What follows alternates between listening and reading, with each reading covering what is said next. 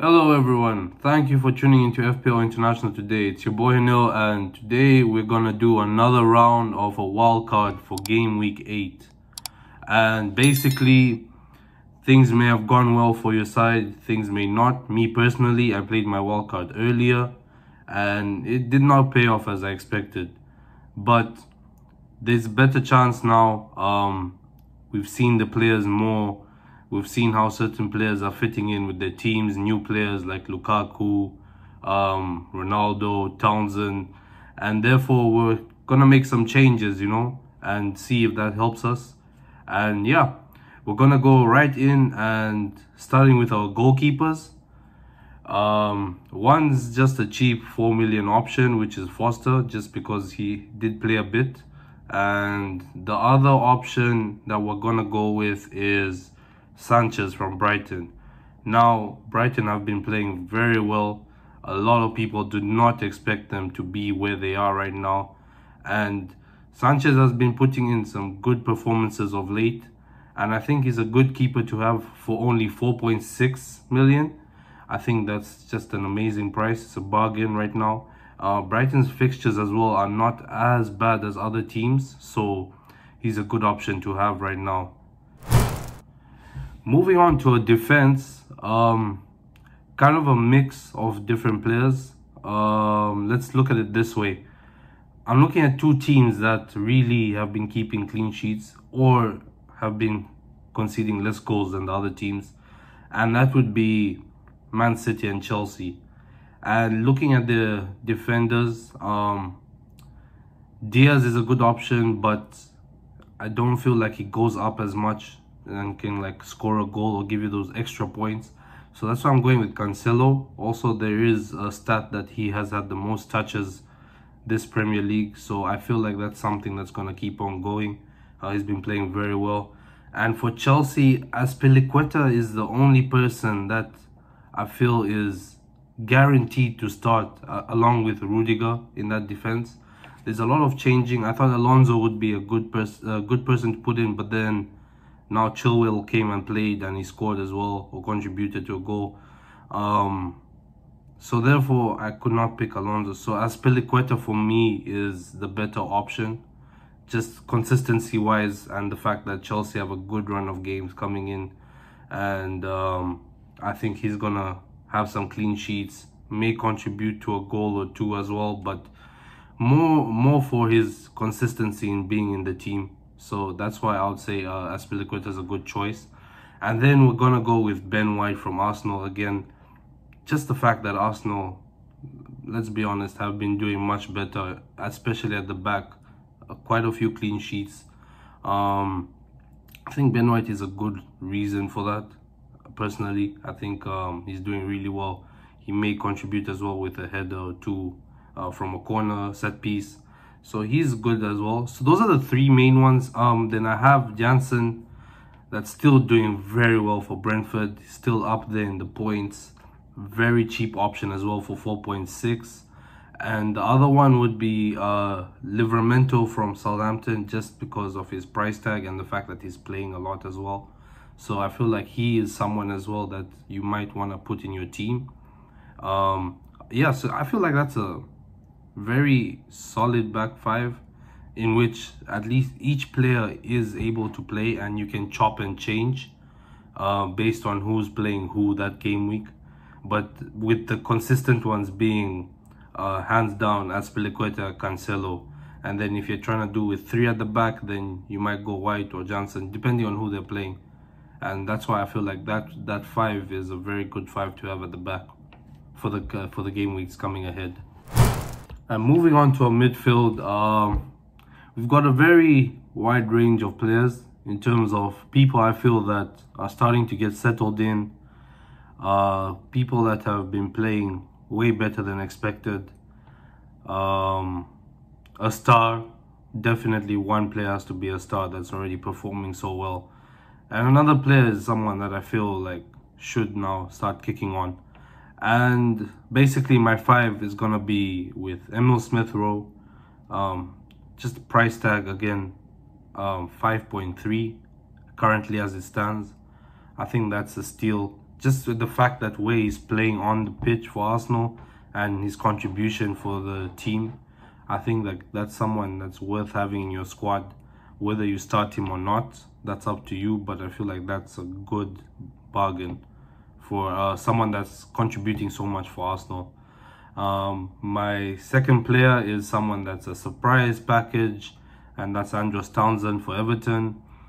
Very sad he scored against United, but that doesn't deny the fact that he's playing really well currently.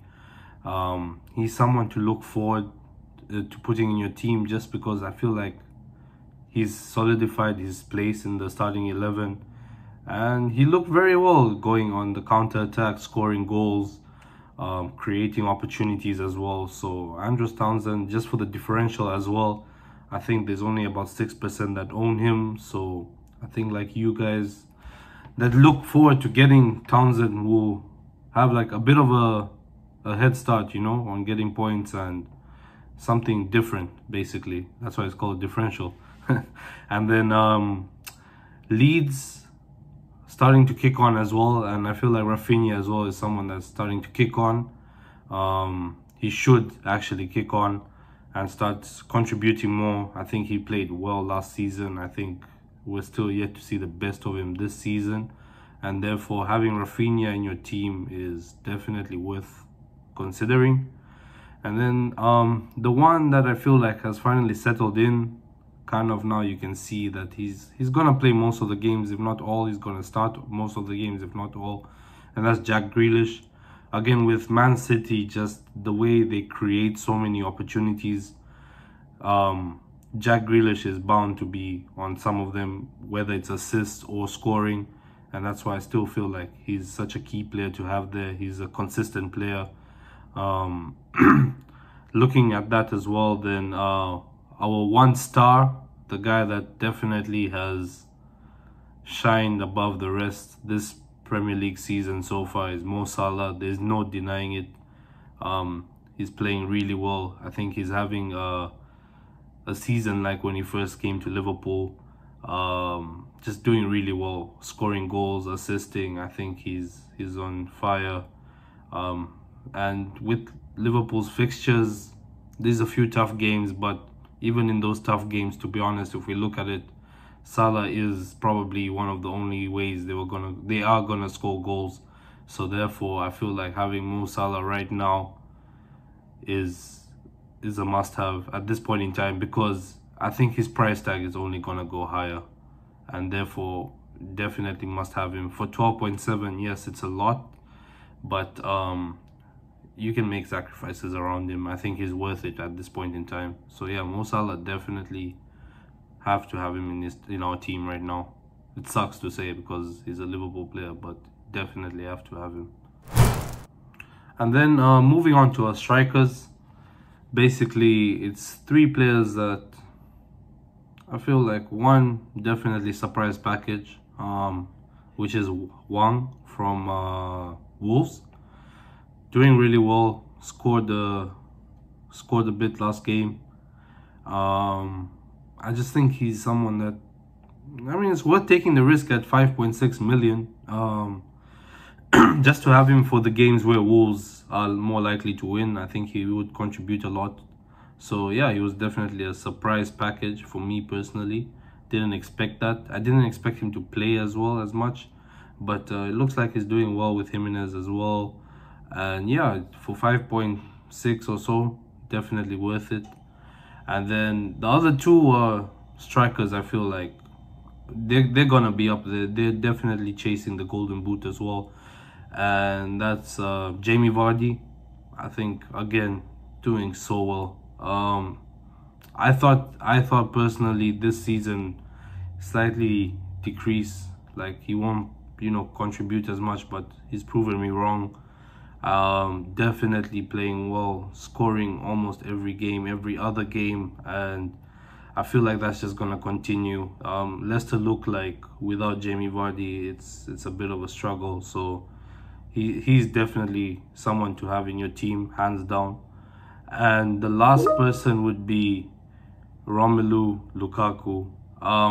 Look, he started very well, had a bit of a dry spell, But again, with Chelsea's fixtures coming up, I think like he's just gonna get opportunities, and basically those opportunities he will turn them into goals. And with Lukaku, the thing is like Chelsea don't have another striker that can contribute. I understand Werner is there.